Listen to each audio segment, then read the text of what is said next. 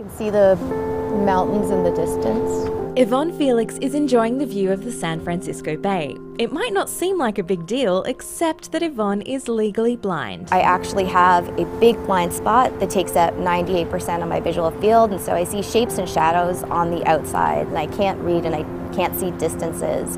When I was 7 years old, I was hit by a car, and it took about a year for them to realize that I had something called Stargardt's, which is a juvenile form of macular degeneration. Oh, it's got like a leaf on the inside of it. That is so cool. I have to take a picture. Instagram later. A special video headset from eSight lets Yvonne see everything from a close-up cookie fortune to a coffee menu on the wall to a distant bridge. Mendocino? Yvonne took these photos with the eSight headset so we could see what she's seeing. Be able to travel on my own. I can't believe that I can get to an airport, go through customs, go through security, find my seat, and be able to do that all by myself. I don't have to have somebody holding my hand.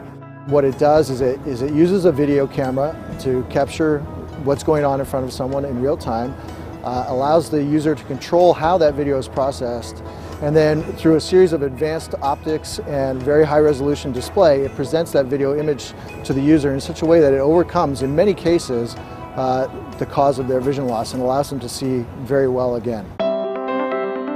Yvonne first tried eSight several years ago. I remember putting them on and looking up, and I saw my husband, who I'd been married to for 8 years and had never seen before, and my 2-month-old son, who we had just brought home from the hospital. The company's latest headset, called eSight 3, is $10,000. It's lighter and sleeker than the previous 2 versions. The battery can last up to 8-9 hours a day. It has a 21.5 megapixel image sensor. It has Wi-Fi, it has Bluetooth. With this controller, Yvonne can adjust the image so it looks good to her.